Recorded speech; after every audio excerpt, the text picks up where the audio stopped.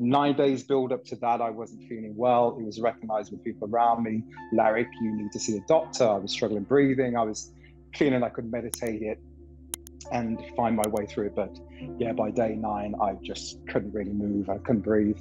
What I call her, my sister, a dear friend, sister of mine, called the ambulance. And from there, bit of a blur. I remember going into the ambulance. I remember the oxygen. I remember thinking, ooh, the way they're behaving, they're picking something up here. But I was like, okay. Got into hospital and I was almost rushed to ICU.